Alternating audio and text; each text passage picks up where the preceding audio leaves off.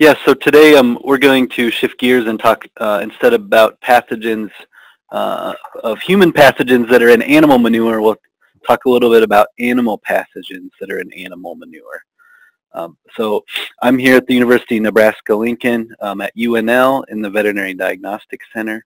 And our role here is that we provide veterinarians and producers with testing needs for a lot of these pathogens and help them solve some of the issues they may have with their livestock. So instead of how Lisa presented, going from the most impactful to the least, I'm going to go through the most simple types of organisms, the viruses, and then end with the parasites. So when we think about viruses that are pathogenic to animals, the most simple one that we have is called a rotavirus. So each animal species has many types of rotaviruses that they get. These are very simple viruses. They're non-enveloped, meaning they don't have an envelope on their surface. It's mainly protein. They're an RNA virus, so they have RNA as their genomic material. Animals typically become susceptible when they're 2 weeks of age, and then their susceptibility wanes as they become older and their immune system matures. Here in Nebraska, this is the second most common cause of diarrhea we see in cattle older than a week. So originally these viruses were called the Nebraska calf diarrhea virus, and as we did more and more research, we learned that they're a type of rotavirus. These types of viruses are very diverse, so the immunity is variable. So for example, if they get infected and become immune to one type of rotavirus, they may still be susceptible to other types. It's maybe similar to noroviruses in humans. One of the challenges with dealing with rotaviruses in animal populations is they're very stable in the environment. So once your farm or environment becomes contaminated with rotaviruses, these can persist for months, and they're very stable depending on the temperature and humidity that the virus is exposed to. Some management processes include sanitization and age segregation, which we'll talk about how that works at cattle at the end of the presentation. And there are vaccines available for a variety of species. As we progress through the viruses, another common pathogen that is found in manure are the enteric coronaviruses. So when we say enteric, that means these are viruses that infect the digestive system of the animal. Coronaviruses are a common virus that infects those cells in a variety of animal species. These cause diarrhea in young animals, very similar to rotaviruses. The differences are that this is a larger enveloped RNA virus, so they're less stable in the environment and can be more easily decontaminated and removed than rotaviruses.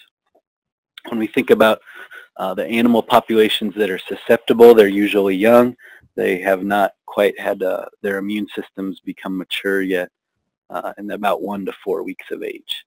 This is the most common cause of diarrhea that we see in calves, is the bovine enteric coronavirus.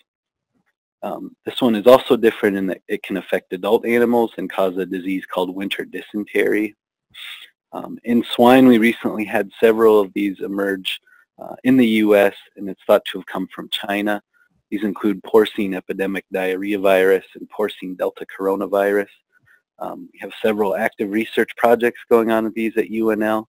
And if you look at the picture in the top right corner, you can see this is a section of a swamp pig intestine that's been infected. The red color is the viruses. So when the virus infects those cells, them from absorbing the water from their gut, and then they get signs like the animal below where they have diarrhea. Things like biosecurity can be really impactful. If you can prevent these types of viruses from getting on your farm, that's probably the best way to go.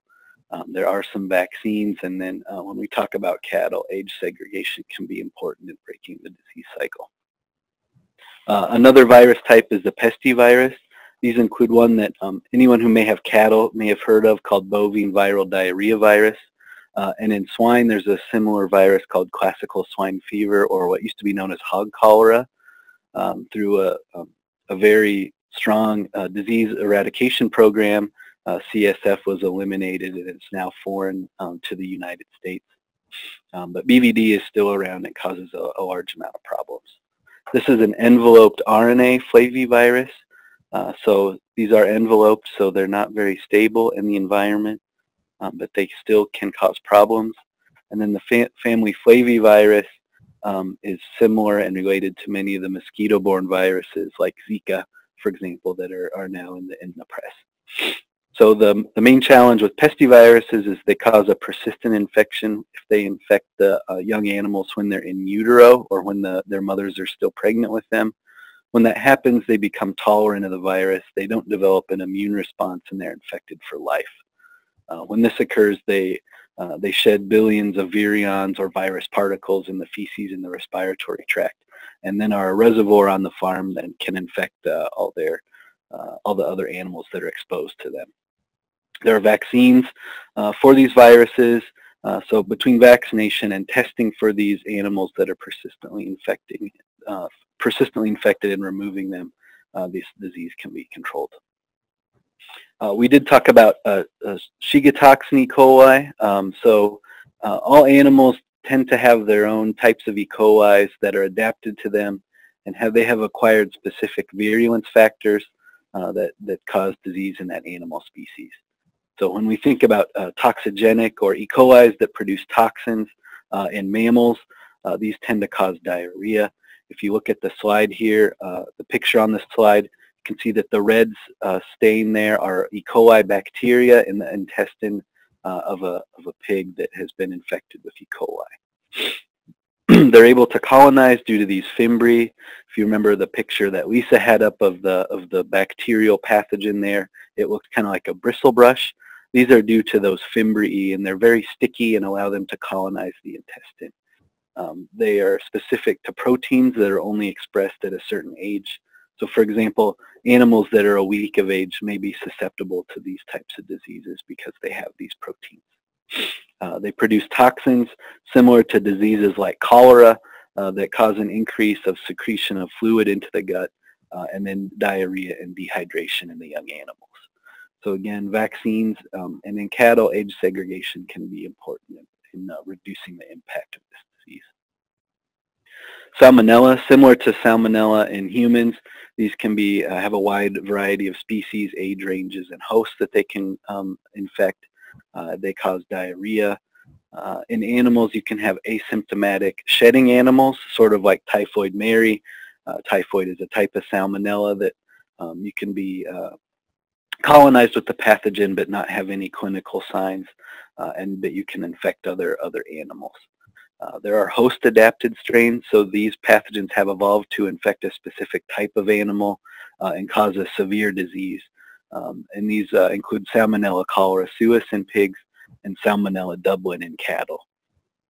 So another strategy that's important for Salmonella is to prevent introduction, to test animals and quarantine them if you do purchase new animals to limit spread. And then there are vaccinations available. Mycobacterium paratuberculosis is a bacteria that causes a disease called Johne's disease. This is an important bovine pathogen that's present in about 60% of dairy farms and fewer beef herds, about 8%. Ruminants, including sheep and goats and cattle, can get infected at birth, so the pathogen must be present in the environment that they're born in. They ingest it and become infected. After they're infected, the disease course can take many years, so 5-6 years, until the animal develops a chronic diarrhea and has a wasting syndrome, as you can see in the picture, where they then can shed a high amount of bacteria into the environment where other animals can become infected. This is stable for months in the manure and other environmental sources depending on the humidity and the temperature. And then the real management strategy for this is to test and remove those infected animals to prevent this accumulating in the environment. There's no treatment for this disease once they become infected. Clostridium species is another important manure-borne bacteria. These are anaerobic, so they grow in environments where there is no oxygen. To deal with oxygen environments, they form spores, which are very stable, and these can become heavily ubiquitous in soil and manure where animals have been. And some farms become very heavily colonized with a variety of spore types. And these types of spores can, when infected, when animals become infected with them, can cause diseases like blackleg. I'm sure you're all familiar with tetanus. This is caused by one of these types of bacteria. Botulism, malignant edema, and hemorrhagic enteritis. Some of the strategies to deal with these include vaccinating with 7-way or other Clostridium-based vaccines. If your animals are at risk, you can use things like antitoxin. If you're doing castrations or shearing, where they may have a higher risk of acquiring Clostridium. And then you can prevent risky practices like bruising or other trauma where these bacteria can infect the animal. Cryptosporidium, which we'll hear a little bit more later, and how this can impact human health and environments. But these are not a bacteria or a virus. They're a protozoan, so they're a single-celled eukaryotic organism. They're transmitted from infected food or water that has been exposed to feces from another infected animal. These can become a challenge to deal with because they're resistant to disinfectants like chlorine, so it may take more chlorine than it would for a standard pathogen. They reproduce in the epithelial cells of the intestine of cattle and infected people. These are very common, where 90% of dairy farms have Cryptosporidium and 40% of beef herds have Cryptosporidium. Typically, the age of animal that gets infected are 1 to 3 week old calves. To manage this, we don't have any treatments, but ensuring those animals have adequate immunity through colostrum and lowering environmental burdens through, we'll talk about age segregation again in the next few slides, that can be very helpful. Again, this is one of the ones I'm talking about that is zoonotic and can be have a low infectious dose for people. Coccidiosis or coccidioparasites are the final one that I'm going to talk about today. These are another protozoan parasite. They cause a bloody diarrhea or bloody scours in a wider range of hosts from ruminants, swine, poultry, and others. Each species of animal tends to have its own type of coccidia that infects them and causes disease. You will see animals infected from ages 1 month to a year. The disease severity is dependent on how many oocysts or those parasite eggs they ingest when they're young. It can take about 2 weeks from the ingestion of those eggs until they have a disease or diarrhea.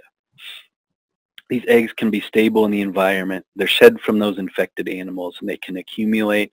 Depending on, again, the temperature and humidity, these can survive for up to a year in different environments. So they're adequate immunity, good management of the health of the animals, and then there are drugs called coccidiostats, which can prevent infection from coccidia. So all these pathogens seem to have an age-dependent predilection. So one of the management strategies that can be very important in helping reduce the impact these can have in your farm.